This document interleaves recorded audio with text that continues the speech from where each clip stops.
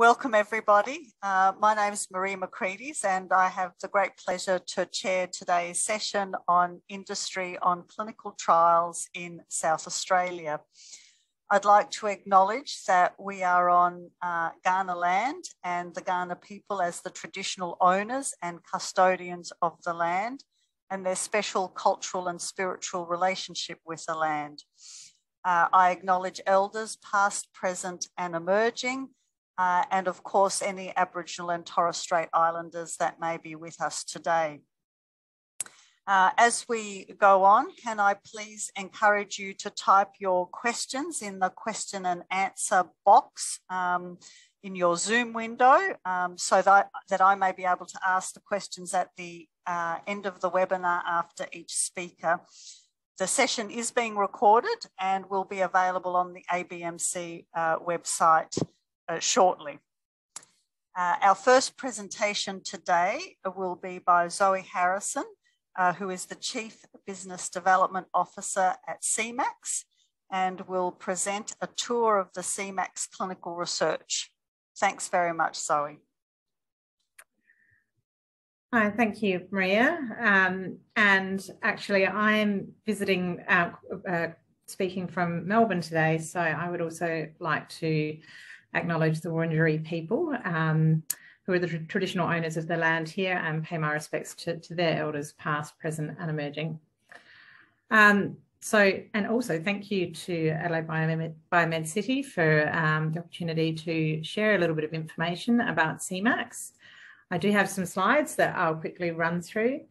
I'm not sure how many people have had an opportunity to come and visit CMAX Clinical Research, where the big building opposite the Adelaide Biomed City and SAHMRI and the Royal Adelaide Hospital, and actually we've got a new building, but many of you may not have had the opportunity to come and visit us directly. So I'll sort of charge on through the slides and I look forward to your questions at the end.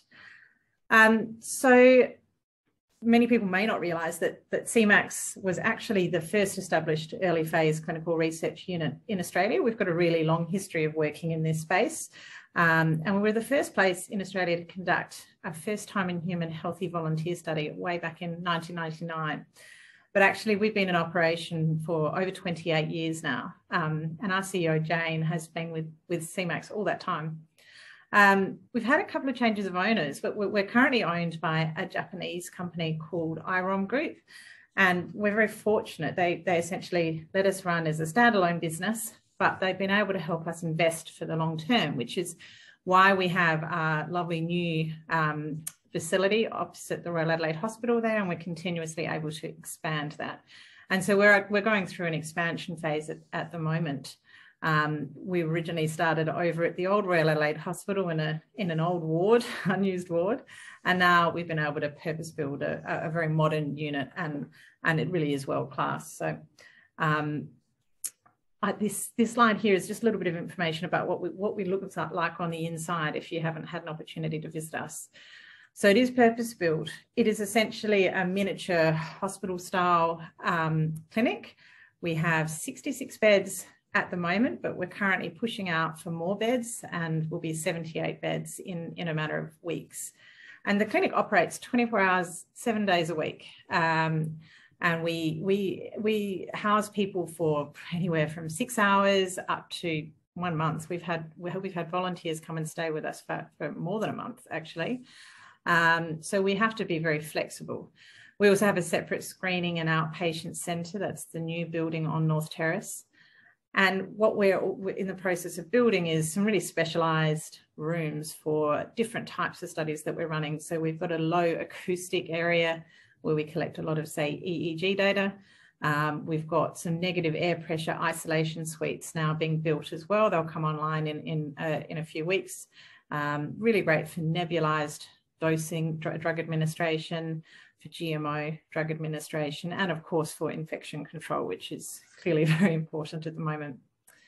And so the other sort of features of our unit are fairly typical of a phase 1 unit that you would see around the world. And they include, emergency call bells, emergency crash carts. We've got piped and portable oxygen and suction throughout the unit. We have cardiac telemetry monitoring equipment and a very large stock of supply of equipment. We have 3 on-site sample processing laboratories. So we collect intensive PK samples, and those are processed and shipped all over the world pretty much every single day. We have PC2 certification, which means that we can run GMO clinical trials or gene therapy clinical trials. We have a database of around 40,000 healthy volunteers. They're not all healthy volunteers. We have different patient groups and elderly and a wide demographic range of demographics within our database. And we utilise the imaging services within the precinct all the time. In terms of the sort of work we do, we are very much a globally oriented company, and we conduct contracted clinical research for the biopharmaceutical industry. So over 90% of our work is completed for international sponsors, and the majority of it would be for US-based sponsors, particularly small biotech companies who might be, say, based in San Francisco or Boston, which are 2 pretty big biotech clusters. But we're also getting a lot of work from Korean companies and Chinese companies, Taiwanese as well. And then pleasingly, we're seeing a little bit more work out of Australia as well. So the Australian biotech market isn't massive, but it is slowly growing, which was really exciting.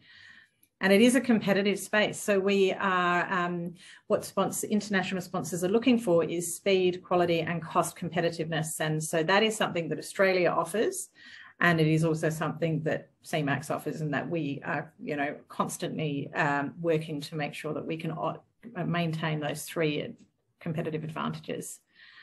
And then we conduct around 40 to 50 studies a year. We have around 300 staff, so it's growing all the time. And sort of around 30 or 40 different sort of roles within CMAX will support that work. Sorts of clinical trials that we run. So we don't have a particular therapeutic area that we work in, which is sort of really important to know. Our specialty is really the execution of these very complicated early phase protocols, usually phase 1. We do work here a little bit in phase 2 as well. And we work in most molecule types that can be small or large, GMO, gene therapies, and most routes of administration. So on any given day, you'll see that we are conducting oral dosing and subcut and intravenous administration, and nebulized, as I mentioned before. And so traditionally we're known for that healthy volunteer sort of work. It's that first in human protocol. So we really bridge that gap from the preclinical work in animals and then bring it into humans for the first time in a very safe and controlled environment. And we help we collect safety data, and we collect pharmacokinetic samples to really, so that the sponsors then can take that information and move into their phase 2 program in patients. So we see it's very important work. It's very interesting. We also do a lot of drug-drug interaction studies and lots of pharmacokinetic, so food effect, bioequivalence, bioavailability studies. We're also doing vaccine studies at all stages, at all phases. And we do some fun proof of concept studies involving some pretty interesting pharmacodynamic markers. We are also working in early phase patient studies across most therapeutic areas. And really that is about, if there is some complexity that needs a phase 1 unit to help execute it, we would work with investigators at the Royal Adelaide Hospital or anywhere within South Australia, really, who have an interest in that and have patients who want to enrol. One area that we're not currently offering is oncology in that space, and at paediatric, we're not really that suitable for paediatric studies. We have also a new business arm that many people may not know about. It is a smaller arm to our business. It's called Fusion Clinical Research. We're running later phase studies, typically phase 2 and 3 studies, and that's GP-based work. We've got 9 general practices across Adelaide, and what we do there is we embed our study coordinators within those general practices to support GPs in conducting that work, because they're very busy, they don't have time, the paperwork's very cumbersome, and we have all of our SOPs and procedures and support the GPs to complete the work. And what that means is that, we can be contracted one single contract, and then we can manage the study across multiple areas within the Adelaide region. And then we've also got a clinic that's dedicated to vaccine work in Norwood. So we're doing lots of COVID vaccines, flu vaccines, et cetera, through that model. So that's pretty exciting new arm to our business, which is slowly growing. Now, I wanted to talk quickly about collaborations. We are really fortunate to be able to draw on expertise with Adelaide Biomed City to complete our work. We have always really have been very fortunate that we've had a great relationship with Callan, the hospital, and we have master agreements with most of the institutions in the Adelaide Biomedical Precinct. And we typically work very frequently with some of the groups that are listed here, in particular the fantastic Royal Adelaide Hospital Pharmacy. We work with Park Clinical Research and some really interesting sorts of projects. We procure a lot of services from the imaging capabilities here at Benson's and Dr. Jones, wide and SA pathology, and then we also have, enjoy working with clinical trial groups within Callan who might need, say, phase 1 support. And so on that, I guess I'm just putting some pictures up of here. So there's a tour. I did promise a tour. So there's some pictures of the unit as it is now. But on this last page, there is some contact details. And, we always value the opportunity to collaborate with groups within Adelaide Biomed City. So please do just reach out with any questions if you've got any ideas. We're very happy to hear from you. And I hope that that gave you a little bit of a flavour for what we do. Thank you very much. Thank you very much, Zoe. That was really good and interesting, and great to hear about the new ventures as well. Please do put in any questions in the question and answer area. But while people are thinking about that, Zoe, if I may able to ask a question, really around the new business and the extension to GPs and sort of the phase 3 type work. Can you tell us a little bit more about that? Because clearly that sort of decentralised approach has been something that we've all been looking at during COVID times as well. Yeah, absolutely. And decentralised trials is very interesting. We have quite a flexible approach to what we can achieve through that model. One of the beyond vaccine studies, we're really targeting high prevalence conditions or medium to high prevalence conditions that you would ordinarily treat in a primary care setting. But, we're also conducting, for example, a common cold study where we need people to present within 36 hours of symptom onset. And we really are using quite a few different tools for that study. So we're using e-consent to speed up that process. And then we're using participant diaries for collecting the symptom information. We're using an electronic source to get the data available very quickly. So it is sort of an example of how we can be quite flexible and get people in quite quickly. But another example would be we have a sleep disturbance study at the moment. And for that study, which is slower recruitment, we've got that open and recruiting within 3 clinics within Adelaide. And essentially our clinical research coordinator will move between those sites when they have the patient is expected to come in. The GP will help consent, and then the rest of the actual study conduct will be managed by our team. So it's exciting. Yeah, it is exciting. And are you also looking at flexible models where perhaps there's a collaboration in terms of the different organisations doing different aspects of the study? Absolutely. Oh, you have to these days. That seems to be the way of the world. But absolutely, yeah, we have been speaking to a number of groups and look forward to collaborating with many more. Great. Well, thank you very much. If there doesn't seem to be any questions arriving from the floor, so we will move on to Melanie Gentgall, who is the Director of the Clinical Research Platform at SAHMRI, who's going to talk to us about moving the needle, improving clinical trials for SAHMRI and the AHIP partners. Thanks very much, Melanie. Excellent. Thanks, Maria, and thanks, Zoe, for a great presentation. And I'm also speaking to you today from the lands of the Kaurna people, and similarly pay my respects to their elders and anybody else of Aboriginal or Torres Strait Islander descent who is with us today. So firstly, I'm one of those many people that have worked with CMAX over the period, and what an exciting model of clinical trial excellence CMAX is for South Australia. And as a preface to my presentation today, I think it's important to recognise that as a state, there is certainly a lot of emphasis on our capability and our ability to really grow our sector and continue to attract the investment that we particularly saw as a result of COVID, but that was really starting to grow well before that, before we saw an increase in interest in clinical trials across Australia more broadly, but also in South Australia.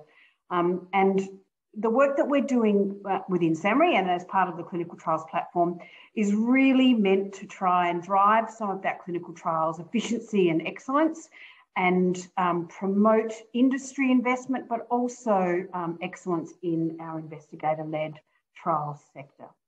So let me just make sure I can advance. Here we go. So I'm going to talk to you a little bit today around the clinical trials platform, what it is, and what our priorities are. So the clinical trials platform, in essence, is designed, as I mentioned, to improve the way that we think about and work across the partners of the Adelaide Health Innovation Partnership, which includes SAHMRI, the University of Adelaide and Carlin.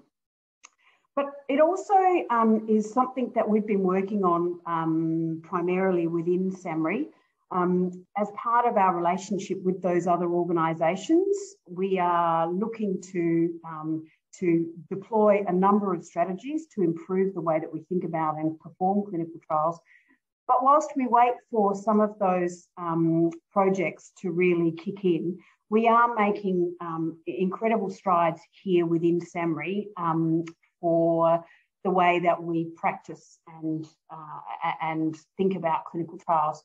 So as part of the platform, we've identified 4 priority areas, as you can see on the screen, and there are 7 key projects that we are looking at. Priority area 1 is around quality and excellence, and I'll talk to you a bit more about what we've managed to achieve and the areas that we're working on under that priority area. Priority area 2 is around innovation. Priority area 3 is around equity of access, and priority area 4 around an enabled future workforce. So what does all of that mean? So from a quality perspective, there's a number of different areas that we are working on.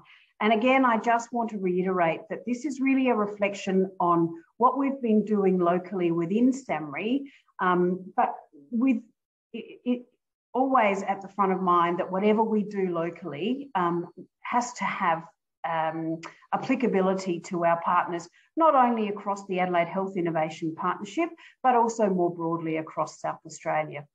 So what we've been doing internally within SAHMRI is we've done a bit of a restructure of our clinical research team. We've appointed a quality manager, and we're currently doing or about to commence a gap analysis around the creation of our quality management system. So that's really about assessing what do we already have in place, what are some of our needs, and then starting to actually work to build that quality management system in response to a changing regulatory environment. So we're going to be doing that on an existing ISO 9001 platform that is already operational within SAHMRI, but gives us the capability to be able to link into our partners in the future as we continue to develop the model. We've also developed an internal project monitoring model where we can look at existing research projects and manage them in relation to risk and also in quality. And we are at the very early stage of scoping a cost and budgeting tool, which will be an accessible free online resource. And this is really building on the work that IPA, the Independent Hospital Pricing Authority, had in place around a clinical trials costing tool that sadly hasn't been updated since 2015. And so costing clinical trials for both industry and investigator-led projects is very problematic. The other area that we're working on as part of the platform is around innovation. And this talks to some of the things that Chloe mentioned and that Maria mentioned as well. So decentralised trials are obviously of interest to the sector more broadly, both internationally and here in Australia. But one of the challenges that we have locally is because our data systems aren't typically very well connected yet, we can't really deploy a fully expansive decentralised clinical trial model. So one of the things that we're looking at locally is how do we employ bits of a decentralised model that will help us to reach underserved populations, but also enable us to embrace the innovation that is really important when we have a future-focused lens on clinical trials. So locally, we have deployed an e-consent model via a third-party vendor, and we have an agreement that we can roll out to any of our partners to ensure that they get some cost efficiencies. We are partnering with external recruitment support vendors to assist with new technologies in recruitment, such as the application of AI. We are building a participant registration portal called Involved, and I'll talk about that in a little moment at the end of the session. And we're also looking at building a clinical trials resources hub, and again, I'll talk about that at the end. We've also just recently employed a dedicated marketing and digital communication staff member who's already leaping ahead with helping our teams in clinical trials right across the organisation, including across the University of Adelaide, which is really helping our clinical trials teams to understand how to look at recruitment with a new lens. So in regards to equity of access, and again, this talks to some of the areas that Zoe was talking about, particularly around the primary healthcare settings. And one of the discussions that we're having is with CMAX, and we're about to kick off our first discussion in coming weeks to look at how we can leverage their model to be able to take more clinical trials out into the primary healthcare setting. And we have discussions with other service providers in this area as well. But really this equity of access model is about how do we use innovation to reach underserved populations, and how can we support other work that is happening in the sector, including work that's being led by groups like HTSA and SA Health through the MRFF funding for the Rural, Regional and Remote Clinical Trials Project. And our final area where we are making some really strong progress is around the enabled future workforce. And it won't be news to many people on today's session that finding staff and retaining staff in the clinical trial sector is highly problematic currently. So we're looking at ways that we can improve our education and training. We've done a number of things locally, such as creating a very bespoke venipuncture training model. We have our Talking Trials webinar series, and the next session of that is Thursday, where we'll be looking at quality in clinical trials. And we've also been included in a nationally funded NTP Connect Ready project, where we will place some clinical trial coordinators as interns across SA in 2023. And I know we're running out of time, but this is our Involved concept, where we are looking at building a community of participation within SAHMRI that again can be extended to our partners. And we're doing this in a way that will really encourage people to want to be part of the SAHMRI community. What you're seeing on screen there is our concept stage, which is currently being worked up.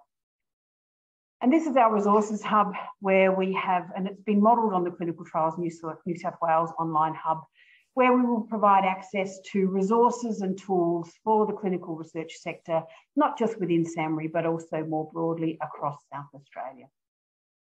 So that is it for me, and I will stop sharing. And back to you, Maria. Thanks very much, Melanie. Clearly big pieces of work. Questions for Melanie, I encourage you to put them in the question and answer session, but while people are doing that, I guess the issue around workforce is clearly a big one, especially when there's lots of teams doing clinical trials with staff in different places on short-term contracts. How do you see that we might be able to solve that as a state? Yeah, look, good question, Maria, and I wish there was an easy answer. Yeah. I guess, you know, one of the things that we are exploring locally, and obviously you're familiar with this model, Maria, is a model between partners like the University of Adelaide, where, you know, we're exploring a memorandum of understanding so we can manage that shift in resources when there are changes in demand. And that's particularly important in the investigator-initiated trial sector.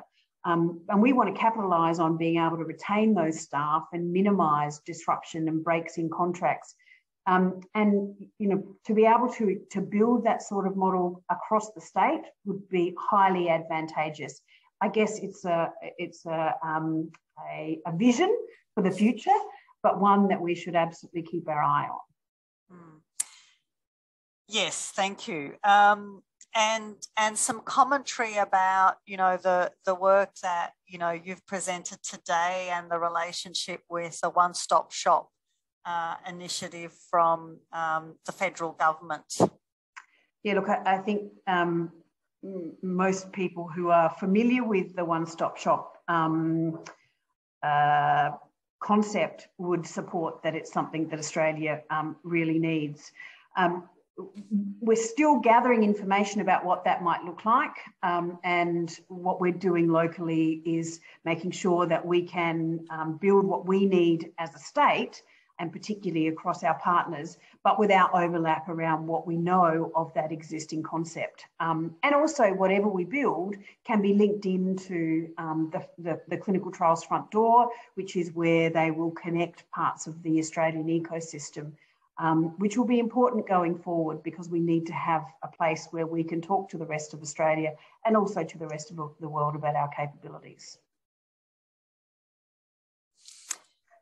Well, if there are no other questions, I think we've had quite a tour de force from both Zoe and Melanie about the bright future of clinical trials in South Australia and the important need for collaboration and all the partners working together academically, industry and the health sector. So thank you all very much for joining today, and I look forward to any feedback. And if you do have any feedback, you can just enter it in the Q&A function in the next few minutes or through the ABMC website later. So thank you for joining us, and we look forward to seeing you all next week. Thank you. Thank you, Maria. Everyone, bye. See ya.